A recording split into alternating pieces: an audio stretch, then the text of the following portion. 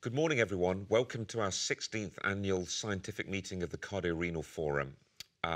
This year, we're having a hybrid meeting where we've got a panel within a studio in London, and obviously yourselves tuning in. We really hope that next year we'll be able to have this as a face-to-face meeting. We've got 600 delegates lined up to join today, and a really important thing is to keep this meeting interactive. And that really is what brings the best out of it. I think it's practical considerations of how to manage cardiorenal disease and also patients with diabetes. We're really grateful for all of our sponsors that have helped enable us to put this independent meeting on free of charge. So thank you very much to you all. And I'd like to introduce colleagues joining me in the studio today. So first of all, we have Smita Sinha, consultant nephrologist from Salford Royal NHS Foundation Trust. Welcome, Smita. We've got Sarah Birkholzer, cardiology registrar, working at Portsmouth NHS University Hospitals Trust. And we've got my brother, Phil Cowra, Professor of Renal Medicine in Manchester, and one of the co-founders of the Cardiorenal Forum with myself and Dr. Henry Purcell. We've got more experts from around the country: cardiology, heart failure, nephrology, diabetes, hematology, anticoagulation will be streamed in throughout the day. As I've already mentioned, it's really important to try and keep this as interactive as possible, and we'd be grateful for you submitting your questions, and you can do that by the form underneath the viewing window. We want to hear from you and highlight particularly clinical issues, and we can all learn from discussing clinical questions and cases. So let's start our first session, understanding the evidence base of diabetes drugs in heart failure and chronic kidney disease. And I'm delighted to open this session.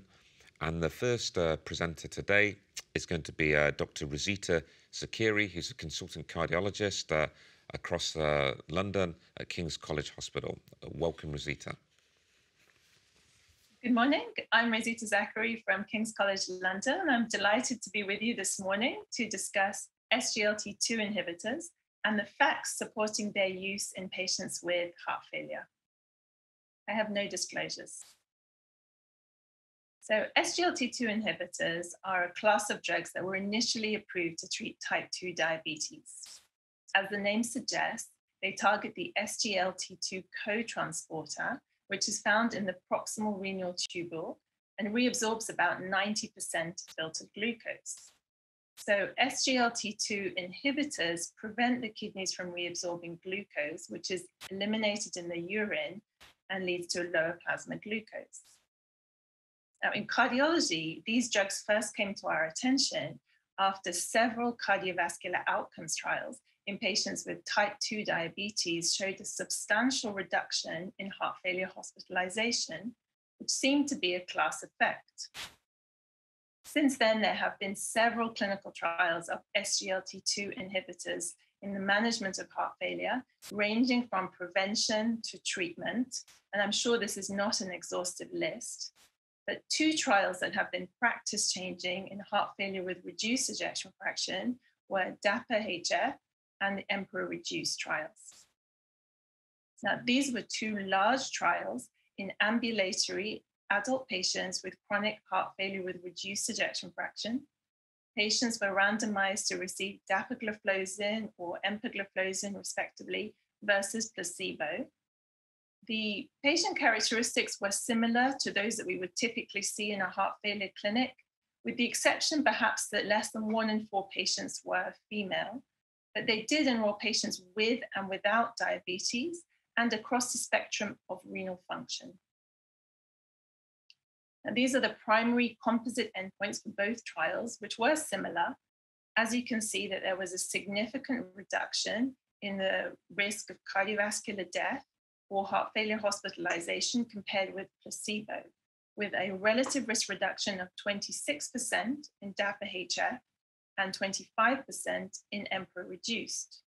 If you look at the graphs more closely, we can see that the onset of benefit, which is when the curves start to separate, happened very early, within 28 days or so.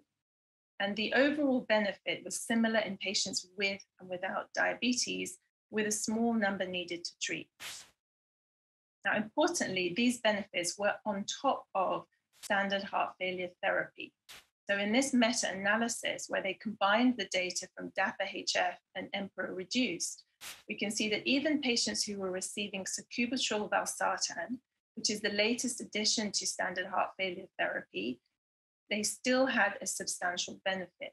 So SGLT2 inhibitors provide incremental benefit on top of existing optimal heart failure care.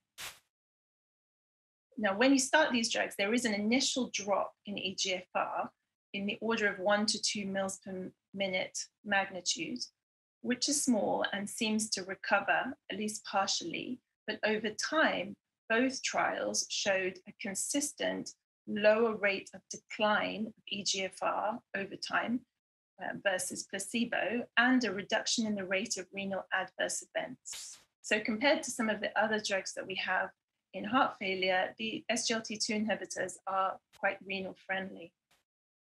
I don't have time to present all the results from these trials, but there was also a signal of benefit in terms of improved quality of life scores and slowed progression of NYHA class, which is also a very important goal of heart failure therapy. So what is the mechanism of cardioprotection of SGLT2 inhibition? Well, this is a hotly debated topic. Now, among the candidates that are being discussed, we know firstly that sodium and glucose are co-transported. So SGLT2 inhibitors, at least initially, cause an increase in sodium excretion or natriuresis, and alongside glycosuria, this leads to an osmotic diuresis. And both in DAPA-HF and in EMPEROR-reduced, they noticed that patients had an increase in hematocrit. But this increase peaked around 4 months. And if this is truly just a diuretic effect, you'd expect that to be earlier. So another hypothesis is that this might be related to erythropoietin, which has additional beneficial effects on cardiorenal health. There are also experimental data showing that there's reduced cardiac inflammation, altered cardiac bioenergetics, inhibition of the sympathetic nervous system, and of course, an improvement in renal function can have profound hemodynamic and non-hemodynamic benefits on cardiac function. Some people say that SGLT2 inhibitors are just diuretics. That's probably an oversimplistic explanation. And we know that other loop and thiazide diuretics don't have a similar effect on mortality. Other mechanisms that probably don't have a major role in cardioprotection are glucose, blood pressure, and weight reduction. Now, these are important pharmacological effects of SGLT2 inhibitors, but quite small. And especially for the minimal effect on blood pressure, you would expect that this to take several years rather than weeks to have an impact on major adverse cardiac events. The jury is also out in terms of altered ketone oxidation and atherosclerotic plaque regression. So this is an area of active research. Where does this leave us in terms of clinical practice?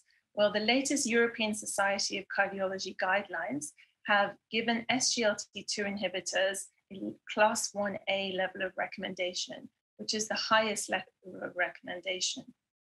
And they've also moved away from a stepwise approach to heart failure therapy and now advocate using all 4 classes of drugs that reduce mortality in patients with heart failure at the same level of priority, including SGLT2 inhibitors, dapagliflozin, and empagliflozin.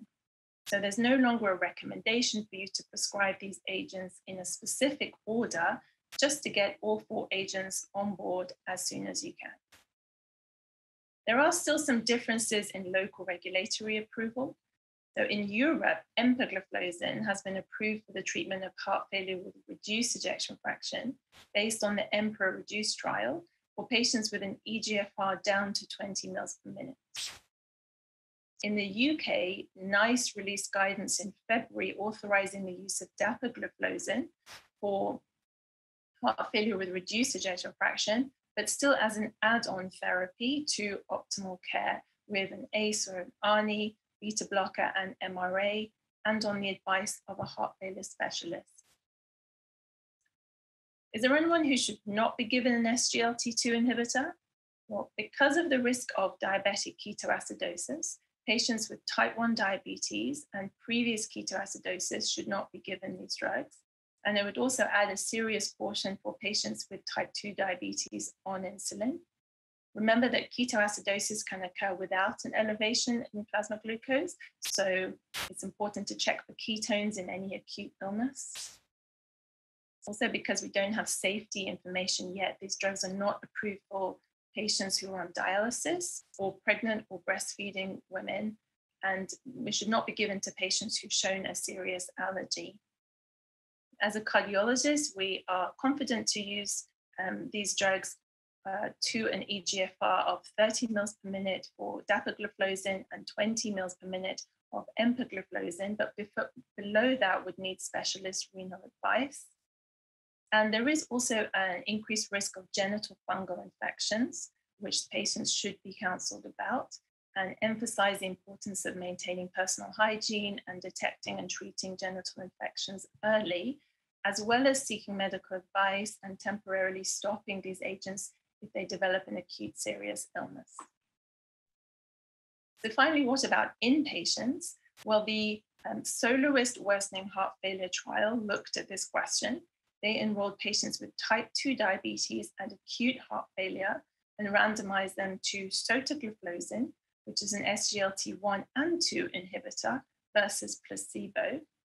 It was a smaller trial than DAPA-HF or EMPEROR-reduced, mainly because it was terminated early, but it also showed a substantial reduction, possibly even greater reduction, in their primary outcome of total cardiovascular death, heart failure, hospitalizations, and urgent heart failure visits over a median follow-up of 9 months.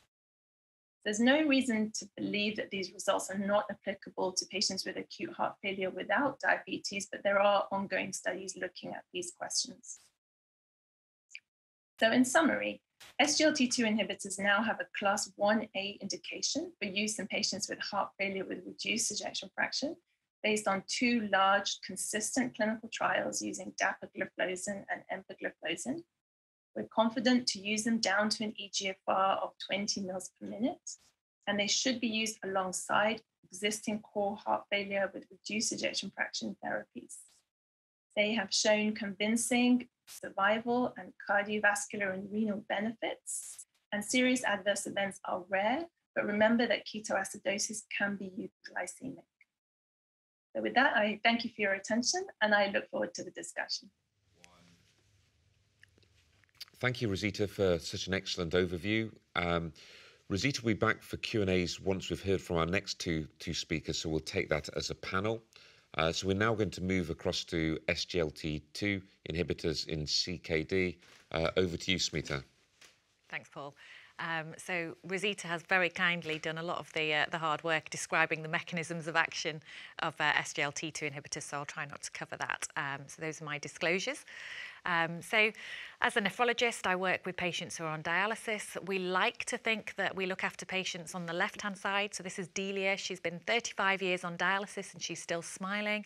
But the reality is we have a lot of patients who are more in keeping with the other side. Patients who are a bit older, have diabetes, but also have complications such as retinopathy, heart failure, and amputation. And so it's not a great quality of life with significant time spent in hospital. And ultimately what we want to do is avoid that. But the reality is that we're going to see more of these patients. CKD prevalence or the detection of it is variable. You can see the heat map on the right-hand side, depending on where you live. That's how likely you are to have your CKD diagnosed. It's associated with an aging population, so we know that we're going to see more of it. And despite having tools to detect it, we're just not very good. So blood tests we're not too bad at, but the urines were absolutely atrocious at doing urine ACRs. So not only do we have a growing problem, we have a problem with detection. This is just a quick CKD pathway slide. I won't go into too much detail, but we want to stop people progressing down this pathway, and we do have therapies that can help, although not very many. Largely, we focus on blood pressure control. Nephrologists, we're absolutely obsessed with blood pressure. And this is data that's from 1998, and it shows that if you control the blood pressure tightly, then your kidney function won't decline as quickly as it would if you don't. The other thing we've done for the last 20 years is use renin-angiotensin system inhibitors. And again, this is 20-year-old data. 2 trials, IDNT and RENAL, show that if you get patients on these drugs, then you can reduce the risk of progression to end-stage kidney disease. And that is pretty much where we've been since the early 2000s. We have tried desperately to look for other medications to try and attenuate that risk, but have got absolutely nowhere until this class of drugs. So Rosita's told you how it works, but from a kidney point of view, we got excited about it because of the effect it has on the glomerulus and intraglomerular pressure. So if you recall your renal physiology, you have an afferent arteriole that takes blood into the glomerulus and an efferent arteriole that takes blood out. And that largely regulates the intraglomerular pressure. SGLT2 inhibitors cause afferent arteriole vasoconstriction. So if you vasoconstrict the afferent arteriole, you've got less blood going in, so you reduce the pressure.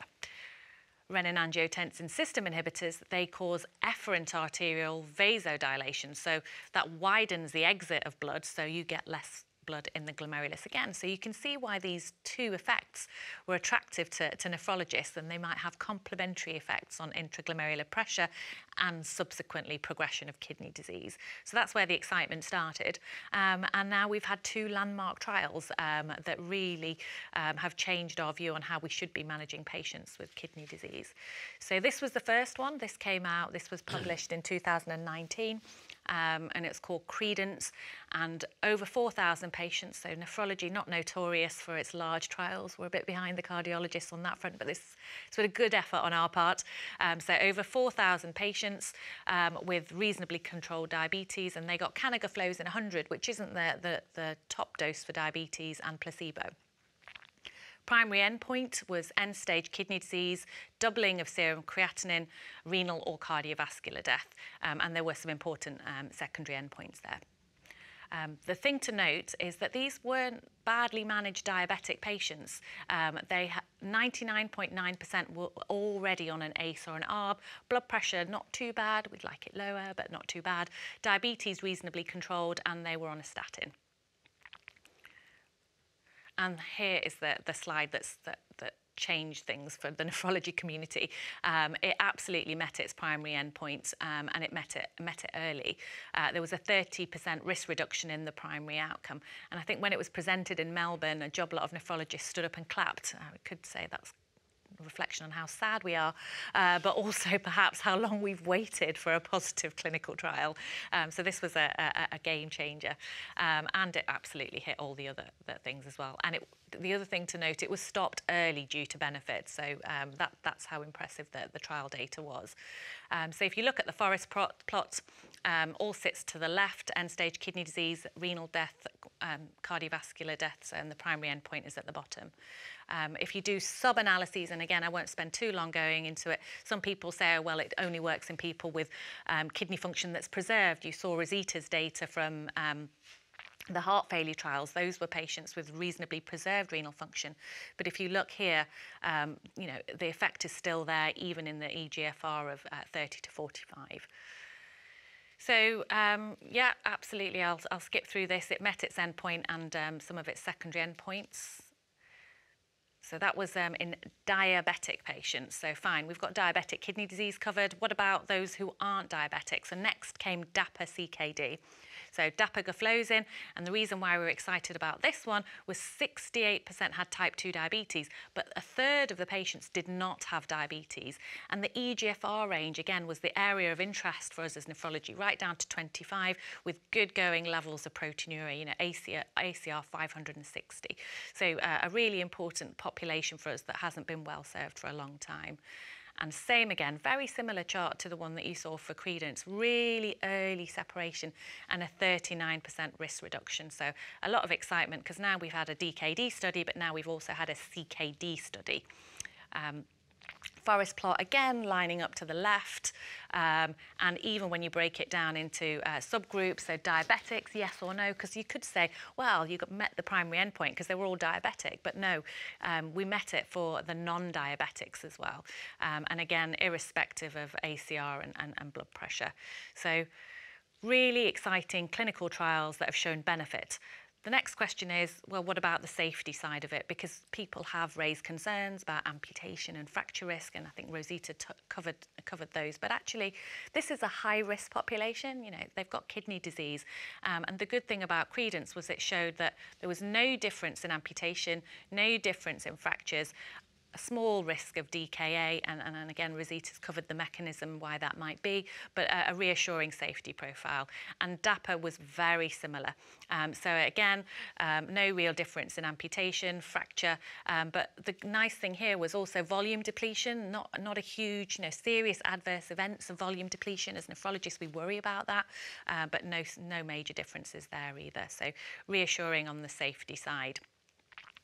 So what about EGFR? And again, Rosita has covered this nicely. We know the mechanism of action on the kidney. So if you're reducing pressure, if we go back to the ACE-ARB studies, if you reduce glomerular pressure, you're going to get a little drop in the GFR initially because you've reduced pressure, so you're reducing filtration. But in the long term, things stabilise out. And what did we see in the trials in Credence and DAPA-CKD? Exactly what Rosita showed you for the heart failure trials. They're identical. You get that initial drop, but then things stabilise out. So how's that reflected in the licenses? This is where it's a little bit annoying. They are very different. So CANA, obviously, for diabetic kidney disease only, and they have a threshold on the ACR and the EGFR. DAPA, CKD and diabetic kidney disease with no urine ACR threshold, but the license is for 15 and above. So that changes the way DAPA gliflozin can be used across a number of indications, because you can now use it with an EGFR over 15. So I think that's relevant to the heart failure people out there as well. Is this reflected in guidelines? Never, always takes forever. So the ADA got there early on their diabetes side, so they introduced the recommendation that these drugs should be used early. We caught up in 2020 after the publication of Credence. So KDIGO is our Kidney Diseases Improving Global Outcome Group. So they updated and said, get it in early. So at the point of metformin, you should also be on an SGLT2 inhibitor. So they've recommended that. NICE. So we were all very hopeful about NICE. It was issued on the 25th of August 2021, 2 landmark trials. Now is our time. No, they did not put it in. So with even in diabetics, they sat on the fence. They put a statement in saying, NICE are reviewing the evidence on SGLT2 inhibitors in people with CKD and diabetes. So we expect them to report back in January, but they're going to say yes, they have to really. We haven't had anything for 20 years. For CKD, despite DAPA-CKD, they haven't even mentioned it. So we will wait and see what NICE do. But in the absence of guidance from NICE, people have taken things into their own hands. So this is an example from the London Kidney Network, where they've talked about 3 interventions in 3 months. And as you can see there, month 3 is add in the SGLT2 inhibitor. As per license. So not much has changed in renal medicine, absolutely ACE and R, blood pressure, but the new addition is the use of SGLT2 inhibitors across the board. I've thrown this in, a little bit of self-promotion. We've talked about diabetic kidney disease and CKD, but the reality is our patients, 80% of these patients have 3 or more significant comorbidities: diabetes, kidney and cardiac disease. And Phil has set up a metabolic renal cardiac clinic at Salford, which tries to address this, because a lot of the drugs are the same.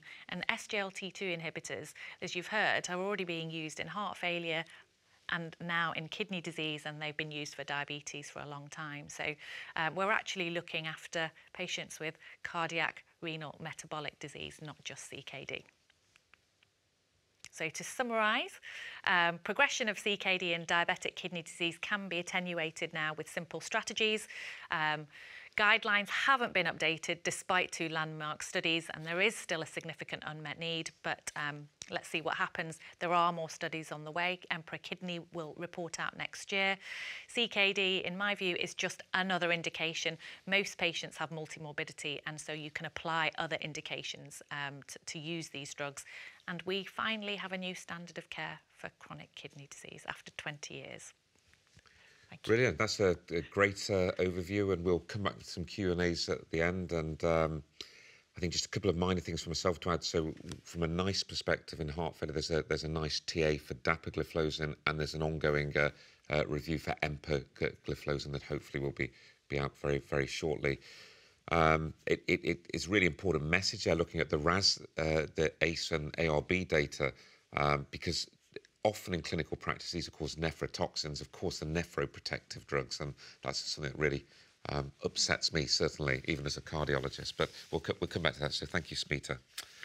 Great. We now go to the third presentation, up to the Midlands, to Birmingham, to hear from Dr. Amar Patana, who's looking after this from a diabetes perspective and looking at the GLP-1 agonists in patients with cardiorenal disease. Amar's got a big following on Twitter. He regularly reviews key data from diabetes trials with Goggle Docs, and he'll be joining us for the Q&As at the end. So welcome. Good morning, everyone. My name is Dr. Amar Patana. I'm a consultant diabetologist in the West Midlands, and today I really want to talk to you about GLP-1 receptor agonists and the specifics of when we might consider using them and why. These are my disclosures. But really, I don't need to tell you, I'm sure we're aware, diabetes, type 2 diabetes especially, but diabetes in general, costs the NHS a lot in terms of healthcare budget, but also on morbidity to our patients. And as you can see here, £10 billion a year spent on diabetes, with a majority of that on complications of diabetes, and specifically those cardiovascular complications, which are key, which are one of the highest causes of morbidity and mortality in diabetes today. Look at that, 530 heart attacks, 680 strokes, and also over 2,000 cases of heart failure. So an important consideration for both our specialties. Just looking at breakdowns within the whole cardiovascular disease spectrum, we know type 2 diabetes is associated with an increased risk of all these comorbidities and conditions within cardiovascular disease, so stroke, heart attacks, angina, heart failure, all associated with higher risks in those with type 2 diabetes. And traditionally, it's always been about risk factor management, hasn't it? Cardiovascular risk factor management. So controlling LDL cholesterol, antihypertensive therapy to reduce the blood pressure, antiplatelet therapy, glycemic control, of course, and weight loss interventions, as well as healthy lifestyle. This all confers reduced risk for subsequent cardiovascular problems. But more recently, we've had these new medications, these newer medications, but I say newer, they've been over about 20, 30 years now, but we've had these medications that really changed the way both diabetologists and cardiologists and general practitioners, actually, we shouldn't forget, manage diabetes. And this all started really in 92 with the GLP-1 receptor agonists. So don't ask me why, but scientists were looking at the spit of a type of poisonous lizard called the Gila monster, as you can see here. And this contained a molecule called GLP-1, which is glucagon-like peptide, which is released by our own bodies and helps the body utilize insulin a bit better, plus has a number of other effects. And they found that this had significant benefits if they could convert it into an injectable form at that point, which would help bring down blood sugars as well as weight. So you can imagine for someone with type 2 diabetes, a large proportion of people will require both those kind of benefits. And these initially were medications like lixisenatide, exenatide, but then we had subsequent development into liraglutide, dulaglutide, and semaglutide, which we have now, which is now available. It's the only one that has an oral form, so a tablet. And it was these multitude of effects that really interested us with these medications. So they worked on the pancreas to help improve beta cell function, improve insulin production, reduce glucagon release, worked on the brain to reduce satiety, so to increase satiety, and reduce food intake, as well as maybe some effects on cognition potentially. They worked on the gut, which is where the GLP-1 is released. They had effects on the liver as well, and there may be a potential future role for them with the liver. But also, more importantly, from our side, they worked on the heart, and specific heart benefits included reduction in inflammation, potential reduction in plaque formation and aggregation, and increased plaque stability, which is why we think they may have more benefits, not just in terms of glycemic control, but also on the cardiovascular aspects. And this resulted in a number of different trials. As we're well aware, these cardiovascular outcome trials in type 2 diabetes really changed how we practice medicine in this setting. And we've had insulins, we've had DPP-4 inhibitors, we've had SGLT2s, as you're well aware, which created this kind of interest. And of course, we've had the GLP-1s. So all these GLP-1 molecules have had dedicated cardiovascular outcome trials. And it's these cardiovascular outcome trials that really interested us and what we take forward in managing our patients.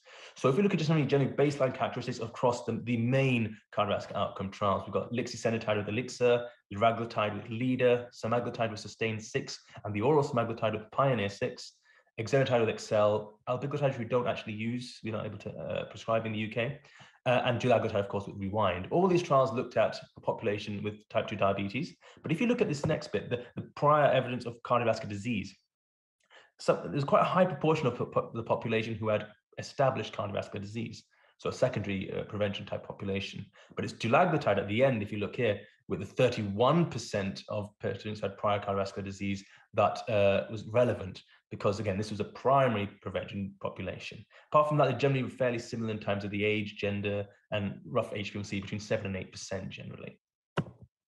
And as you can see, these are the main positive cardiovascular trials that we see. The others were not positive, but these ones, these 3 and a bit kind of were. We've got liraglutide at LEADER showing benefits, a 3-point MACE, so our time to cardiovascular death, non-fatal MI, and non-fatal stroke.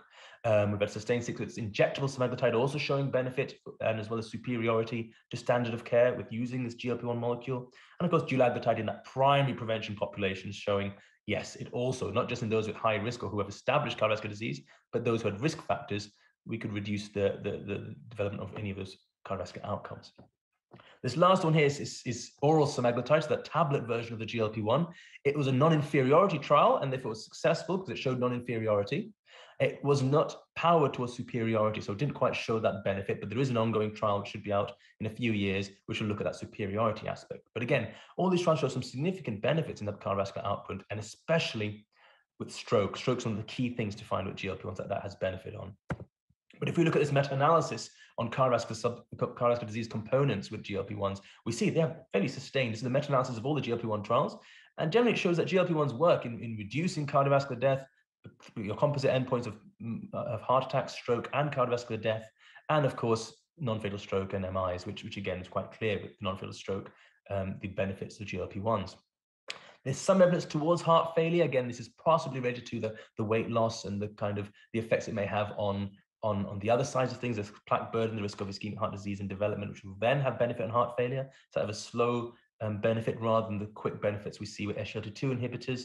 And in fact, there's some benefit, certainly with dulaglutide, looking at the renal outcomes, that there's some benefit with prolonged follow-up in terms of the reduction in renal deterioration with the GLP-1s. So again, perhaps not as clear as these cardiovascular benefits, but again, still some benefits to be seen. Now, this has resulted in change in guidelines. We've seen the Europeans and the Americans come together to create this guideline where after metformin, you immediately establish whether someone's got atherosclerotic cardiovascular disease and then put them on GLP-1 or an SGLT2 inhibitor. And this is generally holds true to the UK, even though the current NICE guidelines are limited with regards to that as they're being updated. Of course, the at the time controversial ESC guidelines, which said don't worry about metformin. If they've got cardiovascular disease or high risk of that, you go straight to a GLP-1 or a SGLT2 inhibitor and then consider metformin afterwards. The most important thing is identifying that cardiovascular risk, which again, as time progresses, is something that certainly diabetologists are looking at. I don't think you'll get us to stop metformin or not start metformin, but certainly early initiation with GLP-1s and SGLT2s is what we follow. But this is the NICE guideline, just to remind you. So it says NICE guidelines suggest that GLP-1s are used in triple therapy. So once metformin and 2 other medications are trialed and it's ineffective, then you could consider GLP-1 therapy.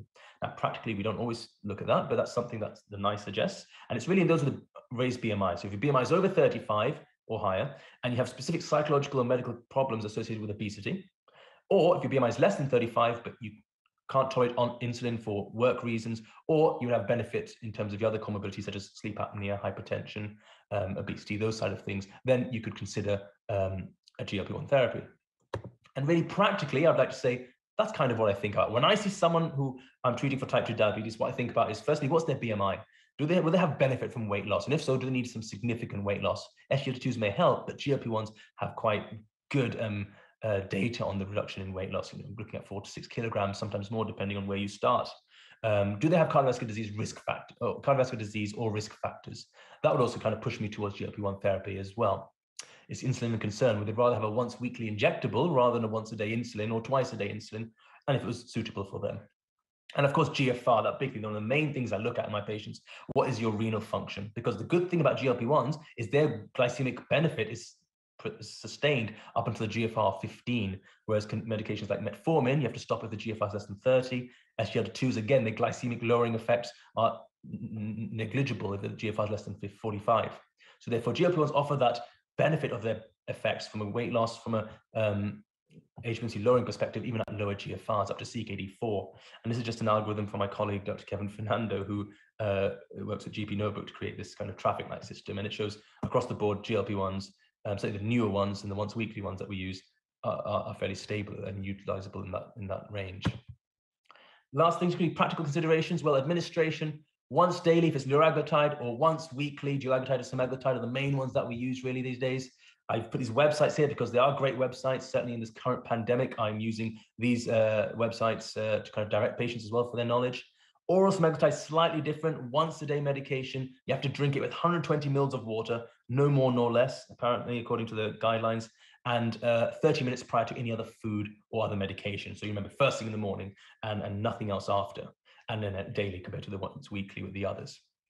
Main thing about side effects is really GI disturbances are key. You almost will get some evidence of some type of GI disturbance, nausea, vomiting, or loose stools. That tends to settle off about 4 weeks, and by 6 weeks is completely clear. So the important thing is patient knowledge, letting them know that they may experience this, or they will experience this, but it should settle down if they can tolerate it, and the benefits might be significant. Sometimes I do offer a bit of antiemetics occasionally in the beginning if it's that bad. Hypoglycemia, they don't cause hypoglycemia by themselves, but if someone's already on insulin or sulfonylureas, you may need a 10 to 20% reduction in insulin, or halving or even stopping the sulfonylureas depending on their glycemic stability. There's a lot of query about pancreatitis with these medications, but I'm showing all these pictures at the bottom here are all the major cardiovascular outcome trials that show really no significant increase in pancreatitis with these medications. So more and more recently, we're thinking this is a low risk, but in someone who develops pancreatitis or at very high risk of pancreatitis, we may not want to consider these medications or may want to stop them. There's a mention about retinopathy with these medications, which has really been put down to how great they are in terms of HbA1c lowering. They can be quite rapid in that HbA1c reduction, and therefore that can sometimes cause progression of retinopathy. We see it in pregnancy and also in weight loss surgery. So it's important to be aware that people need to have up-to-date retinal screens, and also we look at 4 weekly titrations of the medication to higher strength, which helps reduce that drop in HbA1c that's so quick. Weight loss may not be always ideal in some, especially those who are frail elderly, so be aware of that. But apart from that, fairly good medications. And really, the ideal patient for GLP-1 therapy, according to guidelines, is those with type 2 diabetes and established cardiovascular disease or at high risk of it, who will be overweight or obese and may have up to CKD stage 4. Key practice points that I would like you to remember, and happy to take things further in our case discussions later. Thank you.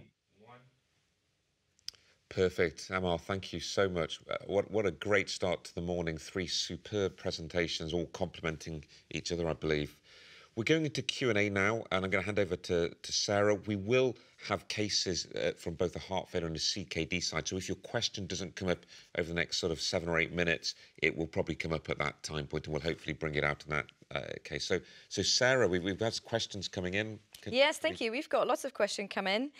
First of all, from Joshua, IMT3 trainee, and he's asking, will general practitioners and acute medical team be able to initiate SGLT2 inhibitors, or do they need NICE to allow them to authorize the initiation of medication? Is that something you might want to answer? Yeah, thank you. So, I mean, my take on it is we're doctors, and we can practice evidence-based medicine. As you've seen, it's taken 2 years and NICE still haven't done anything for CKD. So we've been prescribing it for pretty much as soon as the data came out. So absolutely prescribe away. We are able to practice. We're not dependent on NICE, fortunately. So I think patients should get the benefit of the drugs. And maybe I can, Amar, would you have a comment for what's happening? Do you know what's happening in primary care with the sort of diabetic nurses and practices? Are they more increasingly using SGLT2 inhibitors? Yeah, so definitely, yes. So it's over the last 5 years, we've seen incremental increases in the use of SGLT2 inhibitors from a glycemic perspective. Whether it's been fully filtered into the kind of the cardiorenal side of things, where it started for the the heart failure and the renal aspects, that's what we're working on. That's what we're working on locally as well. But practice nurses, primary care, have certainly taken to this medication. One of the issues at the moment is that the NICE guidelines are currently being updated for type 2 diabetes, and we haven't mentioned it here, but if you look at the draft guidelines, SGLT2s are put at the same level as metformin. Essentially, it mimics what the ADA and ESD say. And it's mentioned that if you're at high risk of cardiovascular disease or heart failure or have established cardiovascular disease, start an SGLT2 inhibitor.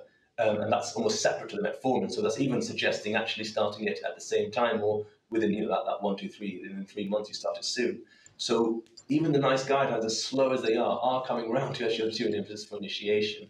And that's going to be taken for primary care. And I agree. I think if it's licensed for NICE and it's available, anybody should be able to use it if they feel confident enough, and that extends to acute medicine and inpatient specialties. Perfect, and we hope it's educational events like this that helps give people the confidence to do that. So back to you, Sarah. Yeah, another question from Catherine Fee, heart failure specialist nurse. Would you consider the introduction of SGLT2 inhibitors in patients with heart failure with reduced ejection fraction and severe aortic stenosis? So severe valve disease and HFrEF, Rosita, I'm going to hand that to you as chair. Gosh, thank you. Difficult question. I mean, we do obviously have those patients. I think we have to manage them in context. So we have to look at the blood pressure. We have to look. I know that there's only a small blood pressure lowering effect with SGLT2 inhibitors, but nonetheless, it's still there. These patients should be managed as part of the heart team. So from the HFrEF perspective, they still should be given guideline-directed medical therapy, but I would just exercise caution. So the Heart Failure Association advocate this idea of looking at patient groupings and tolerability and phenotypes. So the valve disease patients would just need extra caution in terms of blood pressure and hemodynamic status. But they're not. It's not a strict contraindication, but I would say it would be a caution. And not a strong caution, and with multidisciplinary input. Sounds very sensible, Sarah. Another question from David Lappin, consultant nephrologist. Is there any real-world data yet on beneficial effects of SGLT1 inhibitors, renal outcomes in clinical practice? Yes, thank you, David. Good friend of the Cardiorenal Forum. So, of course, the license change came in after credence towards the end of 2019 for renal indications for these drugs. And I think that it's true to say that the real-world data is currently being accumulated. One of the things we'll plug Smita's MRC clinic from Salford again, the multi-morbidity clinic. We're definitely collecting data on the outcomes of response to these drugs. In terms of real-world data coming from the United States, I think they'll be first because they changed the license in the States, but it's really coming through as we speak now.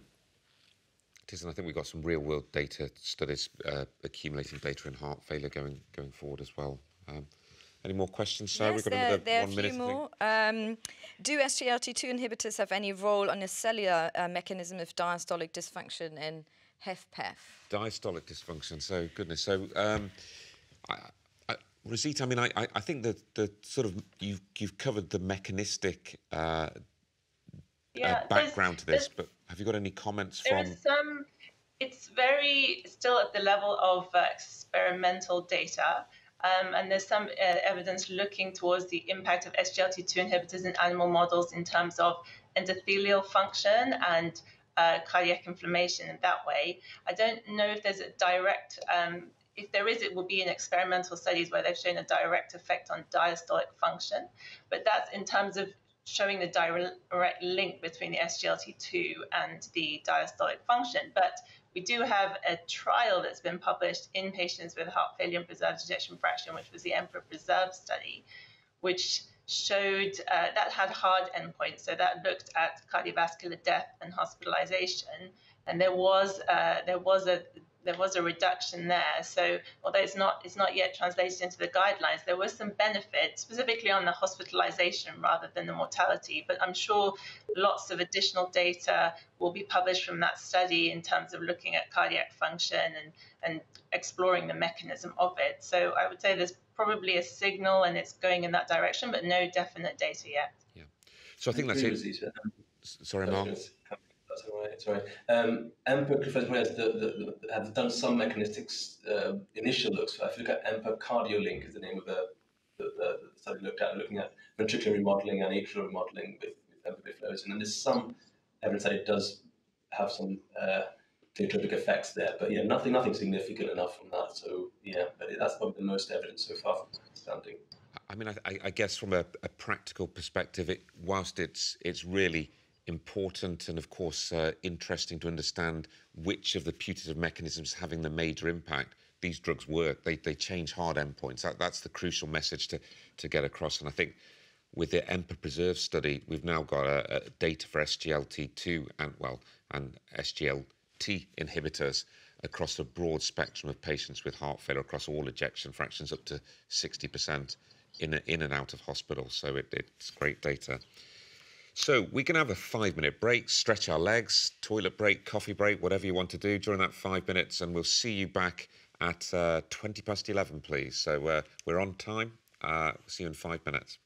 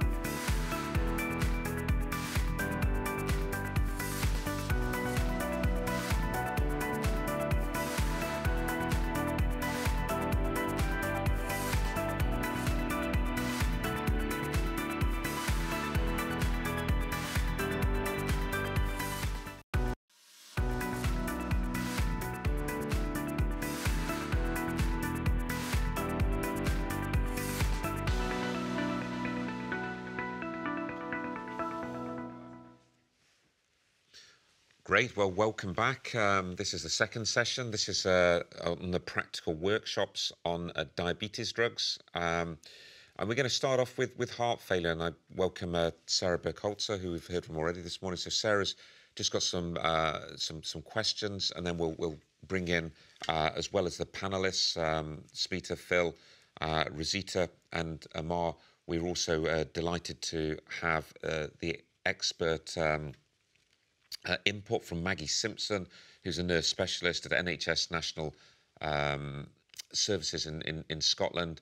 Maggie is also part of the British Society for Heart Failure board, and we'll give a superb overview from a heart failure nurse specialist. So Sarah, case one. Thank you very much. Welcome to the workshop, Diabetes Drugs in Heart Failure. I have no disclosures. So I brought you 3 cases, and what we're going to do is discuss each case before we move on. And the first case is a patient with known heart failure, which I saw in clinic. Heart failure with reduced ejection fraction. And you can see he has got a CRTD in situ, a mild CKD with a last EGFR of 35. And he's on optimal medical therapy and on the sort of pillars of heart failure treatment. And when I saw him in clinic, the question was, should I add dapagliflozin to the treatment? And if yes, how would I discuss that with the patient? And the sort of question to the panelist and the group in the audience, how would you go about in starting dapagliflozin? Super. So thank you, Sarah. So it's a fairly common patient that would come across in heart failure services. Perhaps Maggie, can we bring you in to discuss what would be happening in your practice from a heart failure nurse specialist? What sort of conversations would you have with the patient?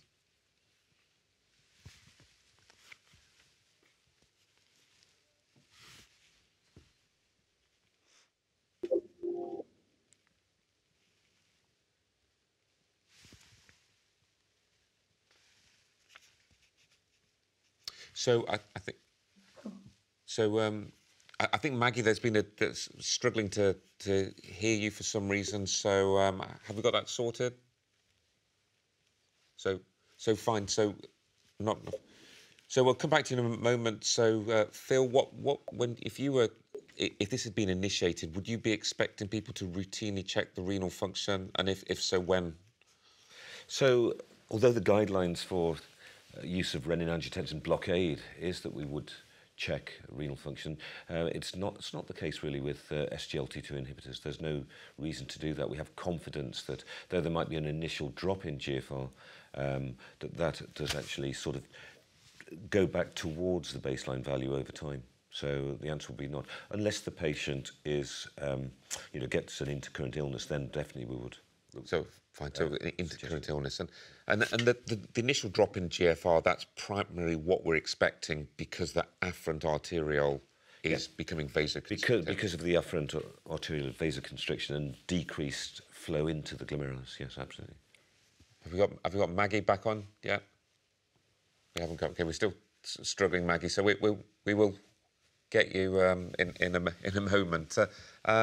Amar, we'll come on to Amar in a moment, because I think the next case would be particularly pertinent for that. So I think it's increasingly common. I mean, Sarah, I think something in my own practice, we would be advocating to apply sick day rules here. I've not been a total fan of sick day rules for all of the drugs that have been out there. The data behind them is pretty sparse.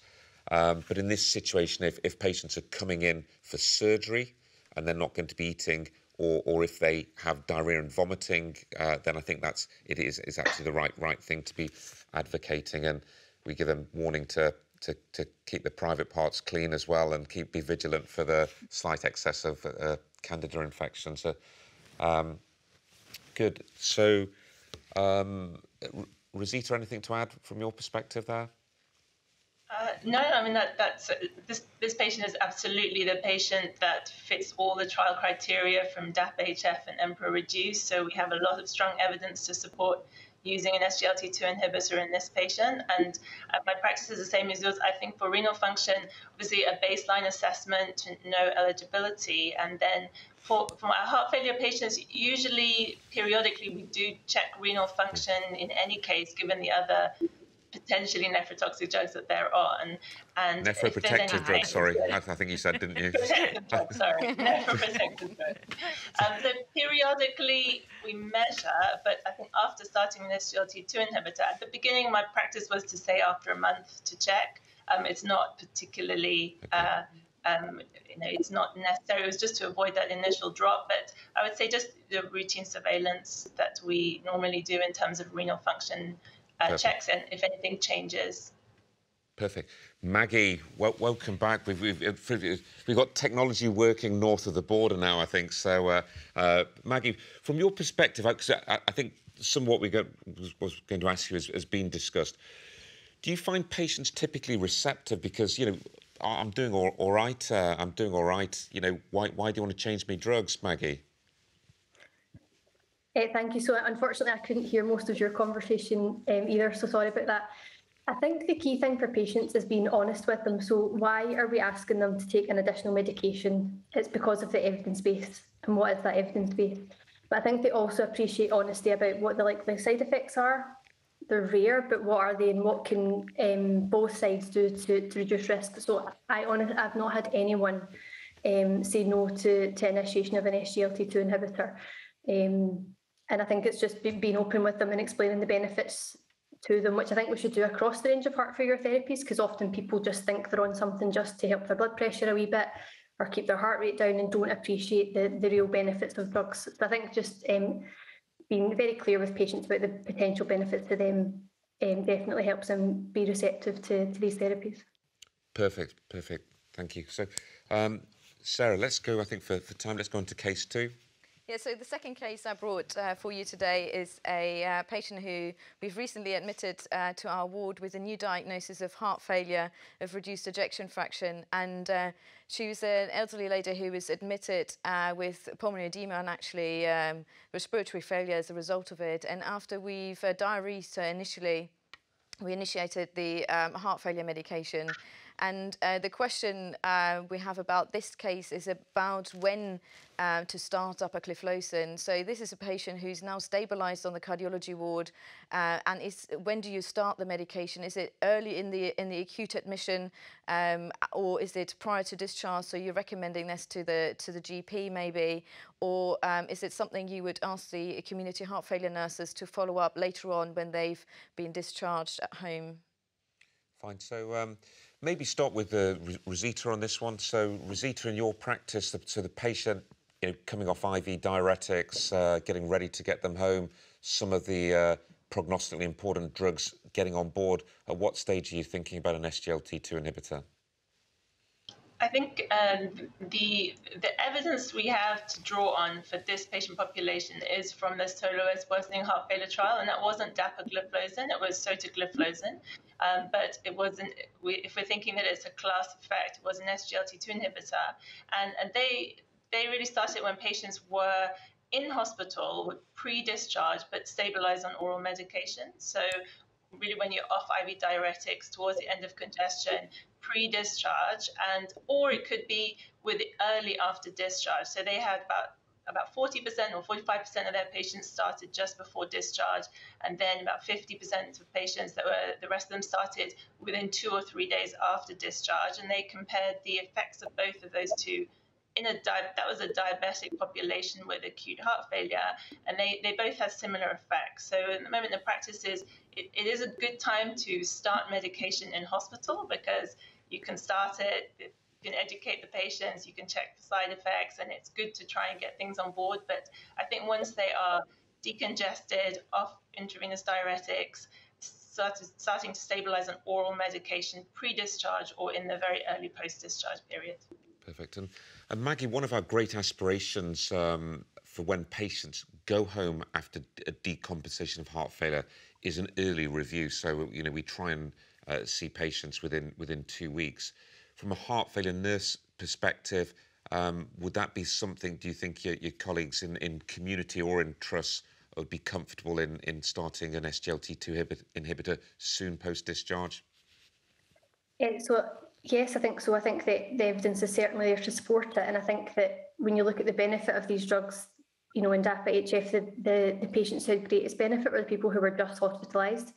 We know that it reduces hospitalisations within that month, and I think that particularly at the time period we're in just now, we've got a responsibility to treat patients well, but also make every encounter count, to reduce further hospitalisations and service use for the NHS as well. And so I think that ideally hospital initiation would be ideal given the low side effect profile for patients, especially given the fact that not everyone can meet the 2-week review target just now because of the pressures. And so I think we should do what we can when patients are with us, and have the therapies initiated to then be followed up by the specialist heart failure nurses once they're discharged. Brilliant. And Amar, I mean, certainly that from a non-diabetic patient, I think we find the drugs very easy to use. We'll highlight some of the nuances of a more challenging diabetic case, I think, next. But if you've got a patient with diabetes who are hospitalised, are there any particular cautions and considerations we should be giving about when we initiate an SGLT2 inhibitor for a hospitalised patient? For example, I think I would typically avoid it if they had active infection. Yes, I think one of the key things with SGLT2 inhibitors is the GU side effects, especially in those with diabetes, the glucose excretion and the higher risk of infection. But if they're stabilised, I think one of the main concerns with SGLT2 inhibitors, especially essentially in those with diabetes, is DKA, this euglycemic DKA. Actually, in those who don't have diabetes, so from DAPA-CKD, none of the people on dapagliflozin had the DKA episodes, and DAPA heart failure was not, I think maybe 1 or 2, it was not significant. So really, in those without diabetes, these medications are relatively safer, to be honest. So those with diabetes, the ones I'd be careful with are really the ones who are, I guess, high HbA1cs I'd be concerned with. So if someone's got HbA1c, and there's no set number, but generally over in the hundreds or slightly higher in the 90s plus, I'd be a bit careful thinking, does this person need insulin rather than an SGLT2 inhibitor? And you could certainly start an SGLT2 inhibitor down the line once you stabilise their blood sugars a bit more. So that's where I'd be kind of getting the diabetes team or the diabetes nurses involved to kind of work on that titration of insulin to stabilise things before I initiate SGLT2 inhibitors. Okay. Those with high alcohol intake and erratic food times and those for ketogenic diets, we're a bit careful because of that risk of ketosis as well. So those are the main concerns I'd have with SGLT2 initiation in those groups. Okay, perfect. So third and final case from our perspective, Sarah. So with this case, we're focusing on SGLT2 inhibitors and renal failure. And I brought you this gentleman who's 60 years old. He's had a long history of heart failure with reduced ejection fraction. His last echo showed an ejection fraction of less than 25%. And he, alongside this, has also got chronic kidney disease with an eGFR of 25. He's type 2 diabetic on insulin. His HbA1c is 66. And he is, as you can see on the right side, on more or less optimal medical therapy. He also has got a primary prevention ICD for his ischemic cardiomyopathy. And he's got on board carvedilol, sacubitril valsartan, spironolactone, and he is not on maximal therapy because he's got some symptoms related to hypotension, back pain and abdominal pain on exertion. And as you can see, his blood pressure is 95 systolic with a heart rate of 55, so not much room to increase any other medication. He's also on insulin in high dose of furosemide with 200 milligrams a day alongside a statin. And what we would like to focus in this case is whether we would start dapagliflozin and what's the impact on other medications. So would dapagliflozin have an impact on the diabetic medication insulin or the diuretics? Fine. So let's go around the panel. So I think this was a case that we saw a couple of weeks ago. So he's on middle dose sacubitril valsartan, which had been reduced in the last year due to symptomatic hypotension of 200 milligrams of furosemide. So from an SGLT2 inhibitor perspective, Smita, what would your thoughts be for this case? So looking at that, I'd want to know what his urine ACR was, just because I'm a nephrologist. Does that mean someone's got to test his wee or something like that? Yeah, something like that, because that ties into the CKD licence. But putting that to one side, his blood pressure's a little bit low. He is on a number of diuretics. He's got CKD. His eGFR is 25. So I'd be thinking, actually, I want to introduce this drug because he meets the indication for it. But at the same time, I don't want to make his blood pressure too low because it does have that slight blood pressure lowering effect. So I'd see it as an opportunity to rationalise his medications, perhaps introduce the dapagliflozin, but at the same time, if his heart failure is very stable, consider the reducing the frusemide if his fluid status was okay, and with counselling, obviously, you know, check your weights every day and that kind of stuff. So this guy's is really struggling actually. He's NYHA3. He decided around about 4 years ago, when he had better renal function, that he didn't want to pursue transplant assessment. We had multiple discussions. So you know, there's little other options we have available. I think Rosita. So when you look at the data from heart failure, and the mean blood pressure lowering effect is small, 2 to 3 millimeters of mercury, but it seems to be, and this is my experience as well, that if you've got a lower blood pressure to start with, the impact seems to be less on blood pressure. Is that your experience? Yeah, I think, I mean, there's no specific cutoff. I think some of the entry criteria had a systolic, I think DAPA or EMPEROR reduced with 95 millimeters of mercury. But a lot of our patients have low blood pressure. I think it's more how well it's tolerated, if there is a significant postural drop. So I think in this gentleman, if looking at his individual criteria, I was perhaps maybe a little bit less worried about blood pressure, but very much worried about the insulin and the eGFR. So I think I would not be comfortable on the grounds to start it myself without discussing it with renal teams with regards to his insulin and his eGFR. But the blood pressure, he's on the cusp. If he's always sitting at 95 and he's very well and not having any symptoms of low blood pressure and doesn't have a postural drop, then I think that on its own would not be an absolute contraindication, in my opinion. He's really miserable with the heart failure symptoms. So, and just so I'll quickly come to Maggie next. So a quick answer, please, because we're coming towards the end of time. So 200 milligrams of frusemide, fluid status is pretty good at the moment. I'm going to give him an SGLT2 inhibitor. I've decided that actually I have discussed it. We have a cardiorenal MDT now as well, so it's a good case in that. Would you reduce his frusemide? So I know in the trial there wasn't a big change in diuretic dose with SGLT2 inhibitors, but I think in reality, especially in addition to sacubitril/valsartan, we do sometimes see the need for a reduction in diuretics. So for this patient, I probably would reduce his diuretics, but again, counsel him and arrange very close contact within 2 or 3 days just to make sure there was no adverse effects of reducing his diuretics.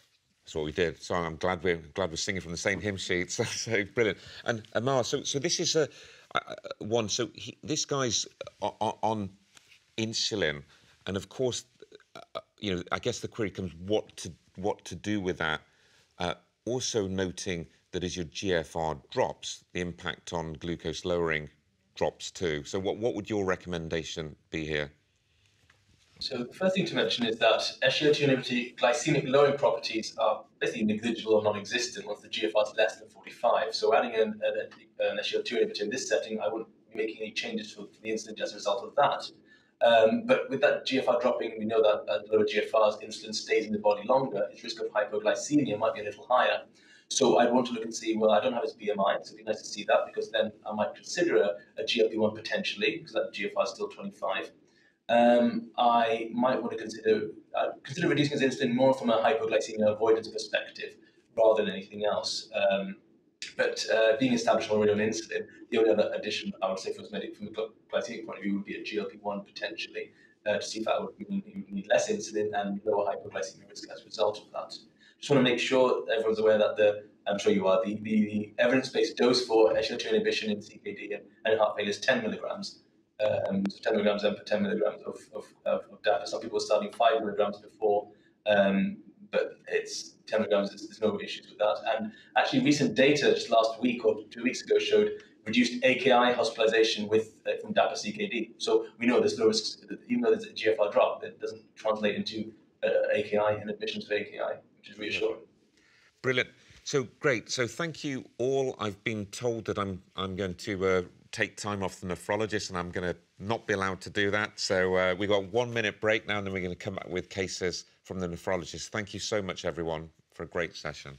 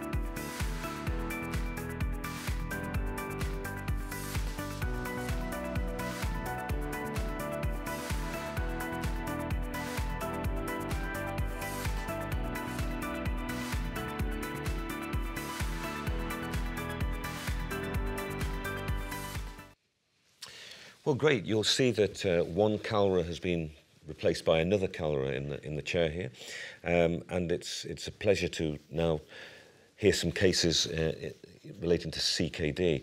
Now, the panel has been extended, and it's a real pleasure to introduce Dr. Austin Chukwu, who's one of our research fellows. He's an experienced SPR in renal medicine working with us in Salford. And as well as the panel that you know already, we've got Amar Patana as well joining us. So over to you, Smita. You're going to take us through 3 cases, and I'll be fielding some of the questions with you. But thank you. Thanks, Phil. My slides are a bit drier, not as pretty as Sarah's, so don't know what that says about nephrologist versus cardiologist, but here we go. So case 1 is Jane. She's a 36-year-old teacher. She was noted to have hypertension and proteinuria during at the point where she booked in for her first pregnancy. It was complicated by preeclampsia at 34 weeks, and she was 34 during her pregnancy.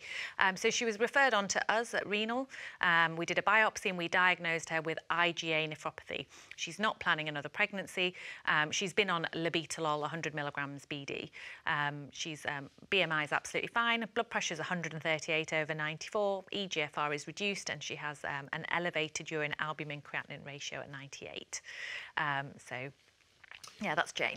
So thank you, Smita. So just to add one or two bits here. So for those who are not familiar with urine ACR, just this is in milligrams per millimole. And what I always like to do is remember that most of us pass around about 10 millimoles of creatinine per day. So it's an albumin to creatinine ratio. So if you multiply the figure by 10, that gives you approximately the number of milligrams of albumin you're passing out per day. So here it would be 980, which is a gram. And the other point is albumin is normally 60 to 70% of most total proteinuria as well. So this patient's probably got a total protein output of about 1.5 grams per day. So the first question there is, what target blood pressure should we be aiming for in a patient like this? So Austin, do you have a view on this? Oh, yeah. Well, according to NICE guidelines, the target blood pressure should be around less than 130 systolic and less than 80 diastolic blood pressure. And because she's got proteinuria, and that's more reason why we should try and make sure the blood pressure is well controlled. And I'll also be thinking of an ACE inhibitor in this patient to try and manage both the blood pressure and the proteinuria. Okay, well, thank you. Thanks very much. Would you have anything to add to that? Or? Yeah, that's what NICE says, but it is an area of controversy. I love my controversial colleague. I've worked with her for many years. Yeah, I can't help but put my foot in it. But yes, so that's what NICE says. But KDIGO, so our international group, have come up with slightly controversial guidelines, haven't they, recently, where they are recommending a blood pressure of less than 120 systolic. And she's young, she should be able to tolerate that blood pressure. And it's based on data that has shown that lower blood pressures seem to associate with lower progression of kidney disease, particularly in patients with proteinuria. So, yeah, I think I'd probably go a little bit lower if she can tolerate it. But again, really important to individualise it. But absolutely, Austin, completely agree. ACE, ARB, and you often see this, don't you? Someone has been pregnant and they remain on labetalol, even though they have no intentions of having another pregnancy, and they're missing out on beneficial medications, and it's a thing that happens to women, sadly. So on that note, Smita, exactly, that's the second question. Would you change the medications, and why would you do that? Just explain to us. Yeah, absolutely. I'd switch her over to a renoprotective drug, which is a renin-angiotensin system inhibitor. So ramipril. So the data's there for losartan and irbesartan. They're the two main ones, but we use ACE inhibitors, so I'd switch her over and remind her not to get pregnant, or if she is going to get pregnant, to let us know. But I would put her on that, and I would also, even at this stage, I would put her on an SGLT2 inhibitor, because DAPA-CKD tells us that she meets criteria, she's got proteinuria, and we know that she's at high risk of progression. And obviously with the cardiac cases, we were talking about the timing of introduction of these drugs. Now, would you start those two classes of new drugs at the same time, or would you have a gap there? Yeah, that's a hard one, isn't it? My worry is that when you start a drug, it takes forever to up-titrate. So technically, yes, we should get her on a maximal tolerated renin-angiotensin system inhibitor dose, make sure her blood pressure is controlled, and then initiate the SGLT2 inhibitor, because that's in keeping with what they did in the trial. And so, yes, that's what I would do. But I do wonder whether that just delays things, and actually whether we should just get them started at the same time. But trial data suggests you should do it sequentially. OK. And what's her prognosis? What do you think there, Austin? You're treating and investigating patients with IgA nephropathy and transplantation. So I know we're not quite at that stage with this lady. But. Well, there's no definite way of deciding what a prognosis is, but I could see that the eGFR is actually quite low, and it's probably, depending on how fast it drops, a prognosis might not be that great. We know IgA is a disease of the TEDs, where a third of them will have just a a constant EGFR for a long time, while a third of them will have a gradual decline in their renal function, and then a third of them will just have a rapid decline in their renal function. I think we just have to monitor her and see which of these thirds she falls into. That will probably decide what her prognosis is.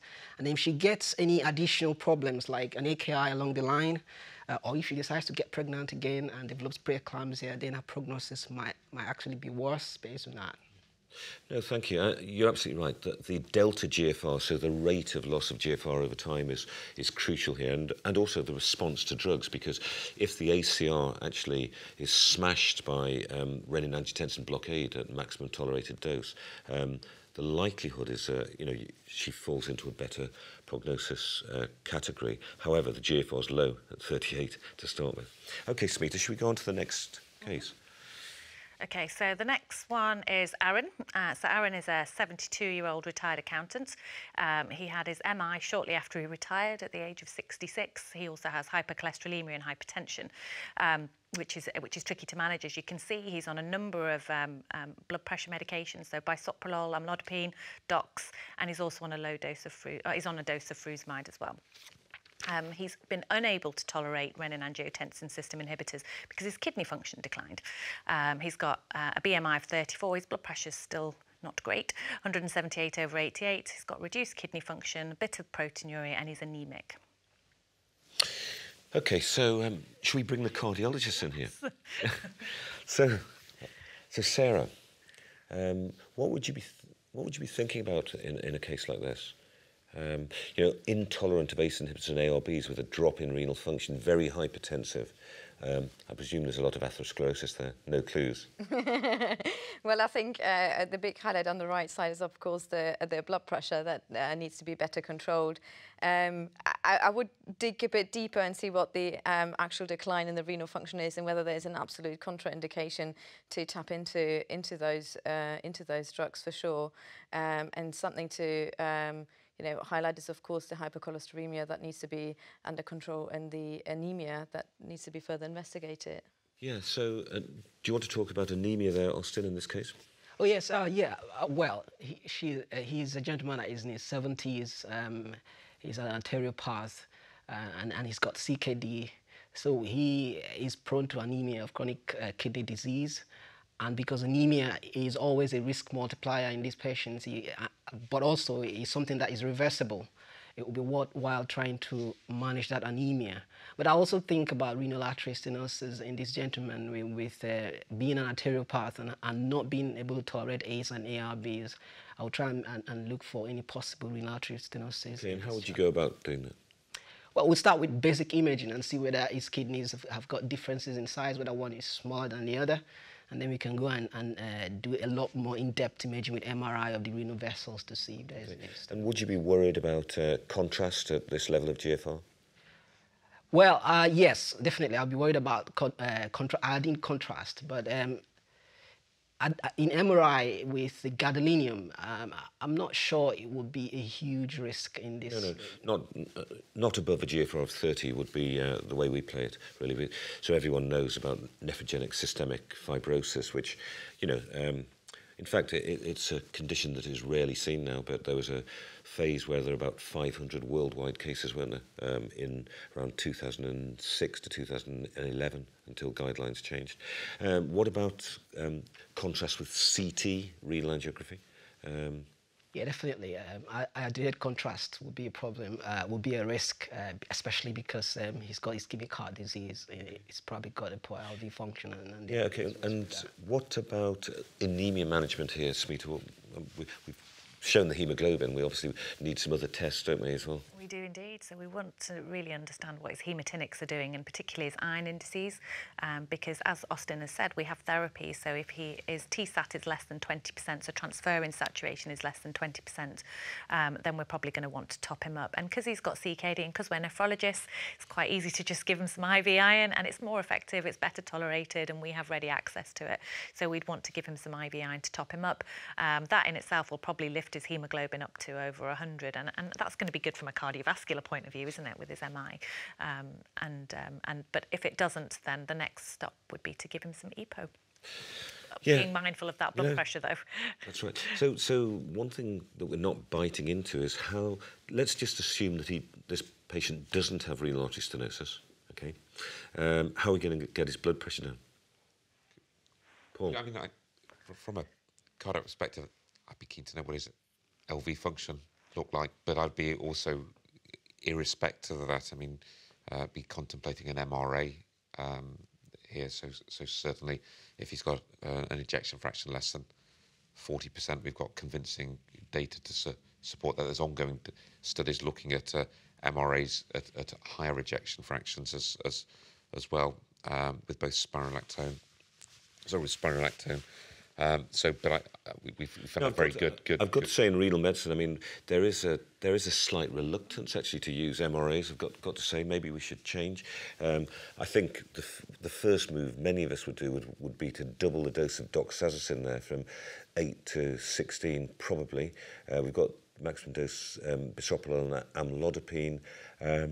I would maybe I might try introducing a low dose of irbesartan back in actually at some point, I've got to say, after we've done the renal artery imaging. But yeah, no, I mean, it's a good point. I mean, I know that MRA usage in resistant hypertension clinics, they are used. Yeah. I mean, the other thing, if he had impaired LV function, would be to be thinking about hydralazine as well, from the data we've got from the old studies with isosorbide dinitrate and hydralazine being better than placebo. Yeah. And Smita, SGLT2 inhibitors with this patient? Yeah, I mean, he's an example of that multimorbid patient, isn't he? So depending on his ejection fraction, he might meet criteria for initiation from a heart failure point of view. He certainly meets criteria from a renal point of view, from a CKD licence. So the ACR and the GFR allow him to do that. So it's a potential option, isn't it? It might just tick the blood pressure down, probably not much. But it will at least provide him with some protection from the complication side of things. But yeah, the blood pressure is the priority here. Should we go on to the third case, Smita? Right, so this is Peter, 67-year-old pub landlord, diabetic for over 20 years. He's also got retinopathy and, as most diabetics, also has a bit of hypertension and CKD. So he was started on Ramipril, 1.25 milligrams, my personal bugbear. But when they did try and increase it, he developed hyperkalemia. He's on metformin, he's on gliclazide, linagliptin, amlodipine and allopurinol, so a bit of a metabolic profile. BMI's gone. Well, his BMI was 42. His HbA1c is elevated at 78, blood pressure 142/90, EGFR 50, ACR 238 milligrams per millimole.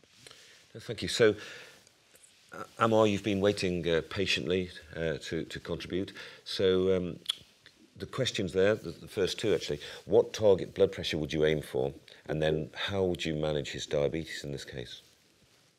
Yeah, no. So I can't remember. So with anyone who's got complications from diabetes and obviously evidence of a renal disease, we're certainly looking at 130 over 80 as a minimum, really, with regards to his blood pressure. That's what the guidance says. Lower depending on the person. But I'm interested to hear what other colleagues say. But I want to go a bit lower than that, to be honest, even though that's the recommendation. Focusing a bit on two things I've noticed. Obviously, there's the urine ACR and his HbA1c, key things. It was just 78, so certainly an SGLT2 inhibitor would be reasonable from this setting, and I actually prioritise SGLT2 inhibitors in anyone with diabetes who's got either heart failure, reduced ejection fraction, or a raised urine ACR, and considering how significant his is, it made perfect sense to start that. The fact he's on gliclazide and would make me want to be a bit concerned about the risk of hypoglycemia. His GFR was at 50, I can't remember, what was that? Yeah, so there's still some glycemic lowering properties with the SGLT2s in that setting. So I would probably want to aim to reduce, if not ideally to stopping the gliclazide. I think he'd be someone whose BMI was that 42. Did you mention, or was that something else? Yes. Yeah. So a GLP-1 in this setting would also be I'd want to be starting that fairly soon actually with him as well. Not from a renal perspective, but really from a BMI and glycemic lowering perspective. I believe that would have more benefit to him from a weight lowering and the glycemic point of view than even the SGLT2, to be honest. And so I'd be keen on those two medications, probably the SGLT2 first, and would be very keen to start that fairly soon after. So, Amal, can I just ask a question that came out of the Credence study, really? So, in Credence, canagliflozin was used at 100 milligrams a day. Here, we might want a greater amount of HbA1c improvement, glycemic improvement. Would you actually make any comments about the use of 300 milligrams, which is, I think, the top dose, versus 100 milligrams? When would you switch to 300, for example? So, because that GFR, so once it's over 600, the GFR, so over 60, sorry, the GFR, then 300 milligrams of canagliflozin is the license for glycemic lowering. Once it's less than 60, between 60 and 45, it's the 100 milligram dose, which is also the renal license dose. So, the 300 milligram has shown some benefits in terms of greater HbA1c reduction, especially with canagliflozin showing probably out of all the SGLT2s from meta-analysis, network meta-analysis, that it had the highest HbA1c lowering. But with this gentleman, I wouldn't be keeping it at 100. And dapagliflozin, the 10 milligram dose, is the standard dose across either spectrum. Okay. That answers your question. No, thank you. So, and just another point to pick up on, and that is that we're far from optimised in terms of the renin-angiotensin blockade here. Ramipril 1.25 milligrams, as you say, Smita, it's a bugbear of mine as well. It's a whiff in the wind, isn't it, really? So, what would you like to say about that? The hyperkalemia is preventing optimal use of renin-angiotensin blockade. So. Yeah, absolutely. And so many patients get stuck on Ramipril 1.25. So there are, I think we need to look into the hyperkalemia, make sure that we've covered things like acidosis, he's diabetic, make sure we've looked at his diet. And once you've corrected all those things, you can usually up-titrate the Ramipril. And even at that point, if you get stuck, we do have potassium binders now. So again, with appropriate counselling and discussion, because there is that, you're treating a complication with another tablet or another medication. It's important to have that discussion with the patient as to why you're doing that. But if it enables him to get up to a good dose, that's going to be, he's only 67. So I think it is worth having those conversations. No, thank you very much. So, great workshop, short one, but, getting into some really important areas, really. And, of course, kidneys are extremely important. So thanks, everyone. We've got a 5-minute break coming up, following which we are going into some more sessions, okay? So see you shortly. Thank you.